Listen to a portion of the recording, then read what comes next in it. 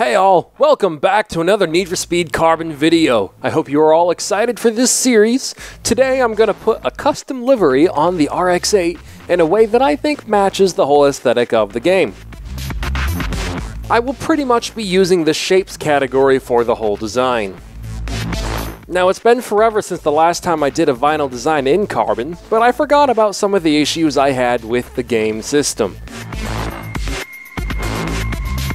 You can already see that the shapes have these really bad black edges that remain visible even if you put the shapes on top of each other, making complex designs look like a weird digital arts and crafts project.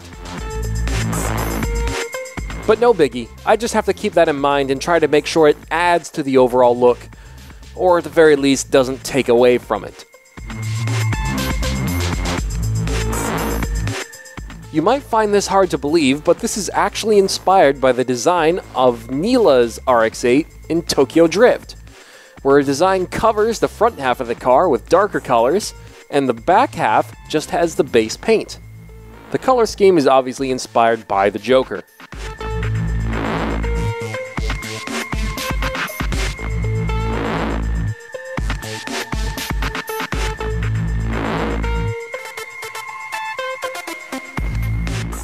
Yeah. Now, there was an issue with being able to afford the vinyl setup, so I did have to cheat in money. I figured you guys wouldn't mind since it's all aesthetics anyways. I didn't use anything I wasn't supposed to have at this point in the playthrough. I did have to cheat in money twice though, because each time I wanted to save my progress, it costed the same $8,000 or $10,000.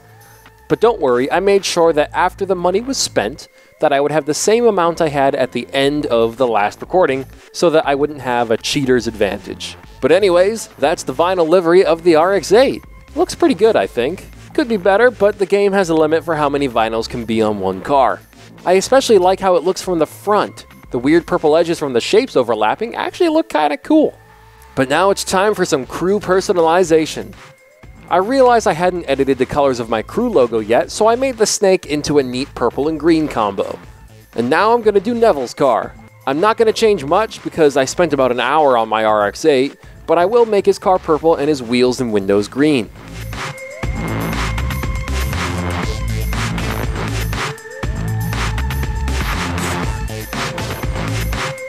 And there you have it.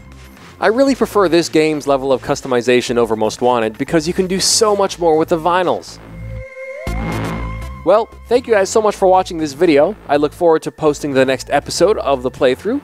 I hope to see you guys next time. Subscribe if you are cool. And I'm, the Racing Joker, signing out. Take care and keep it crazy.